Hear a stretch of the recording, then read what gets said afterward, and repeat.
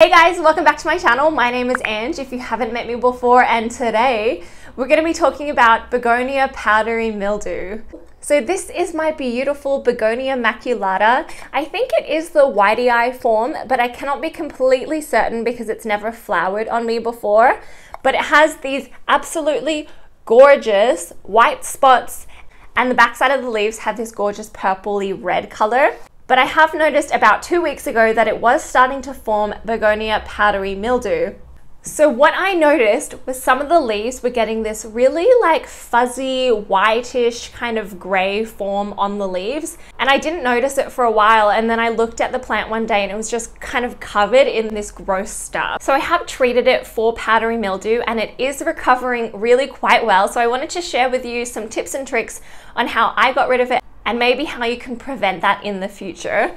So there is one leaf here that still has a little bit of the powdery mildew on there. I don't think it's actually still alive, but it kind of marked my leaves a little bit. It's this darkish coloration on the leaf.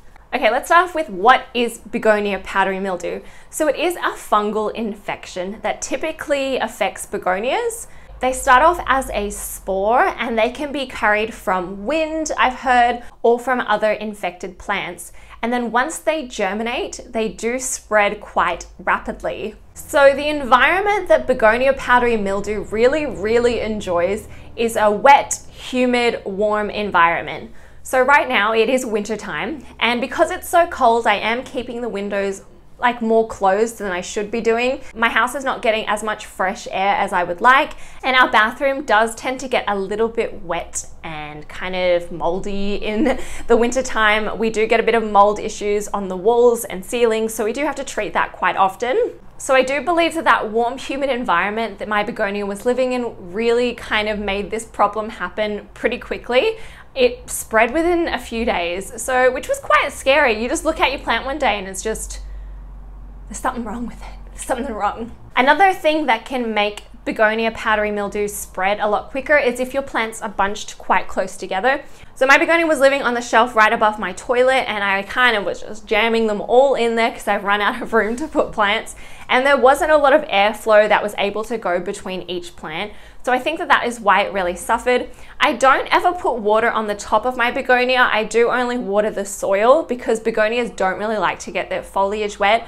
But I think just from that warm, wet environment in my bathroom, the leaves were staying a little bit more moist, and there was a lot of condensation in the air. So that is something I would avoid if you don't want to have a problem with Begonia powdery mildew. Allow there to be a lot of airflow, keep a lot of space between your plants, and if it's quite humid, then get some airflow in there. Get some airflow because you don't want this problem. So if I didn't treat it, it probably would be dead by now. So let's talk about how to actually treat it.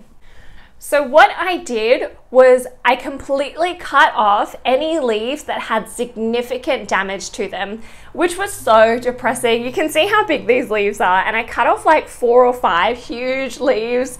It was such a sad moment, but I would definitely recommend cutting them off if they're very badly affected. As I said before, there was one with a little bit of damage to it. I didn't really stress too much about that. I kind of took a risk, but I would say if you cut them off, you're probably going to have a better chance of the plant surviving. So yeah, that is the first thing you want to do. The second thing I did was to spray the front and backs of the leaves with a fungicide. So this one I use is the Yates fungus gun, and it says on it that it controls black spot, powdery mildew, and also rust. So this is what I like to use on all of my houseplants. So what I did was I completely saturated the front and backs of the leaf, and even on the top of the soil.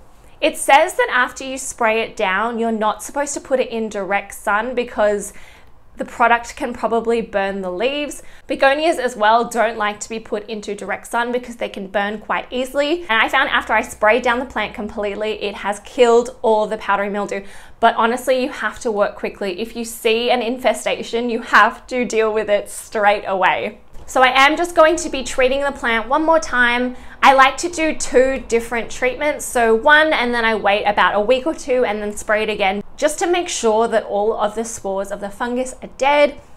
I would also recommend putting the plant into quarantine once you see there is a fungus issue, because fungus issues can easily spread to other plants.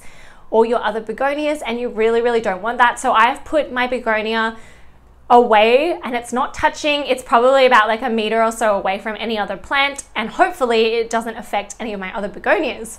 But since cutting off all the leaves about a week and a half ago, we have got new growth. So I have this brand new leaf coming out here.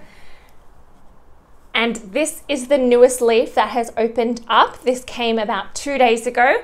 And we also have a brand new leaf in here. So I do think that this is thriving and I'm so happy. When I water it as well, I'm gonna make sure that I don't get any of the leaves wet, and I'm just going to soak the soil because it's just bad all around. The begonia is not gonna enjoy getting wet at all. I have heard other people treat begonia powdery mildew with milk and water concoction. So you can completely saturate the leaves in milk and then put it into bright indirect light to help kill the spores, but I don't actually have any milk in my house, so I haven't tried that.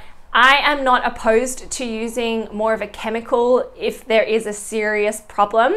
But if you are a little bit more wary about using like an insecticide or a fungicide or anything, then definitely try that out and let me know how it goes. But I can definitely vouch for this guy. This one also helped me treat my rust issues that I had on my Birkin about 6 months ago. Completely stopped it from spreading, so I just love this product.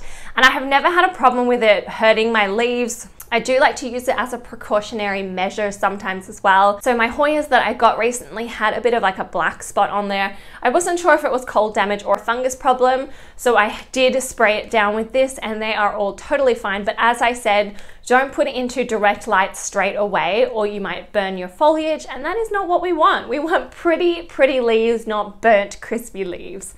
So I hope you enjoyed this quick little video on how to treat begonia powdery mildew. If you have any questions, then leave them in the comments below. And if you enjoyed this video, then definitely hit the thumbs up and hit subscribe if you haven't already, because I post 2 plant videos every single week, and I'll see you guys in my next one. All right, bye.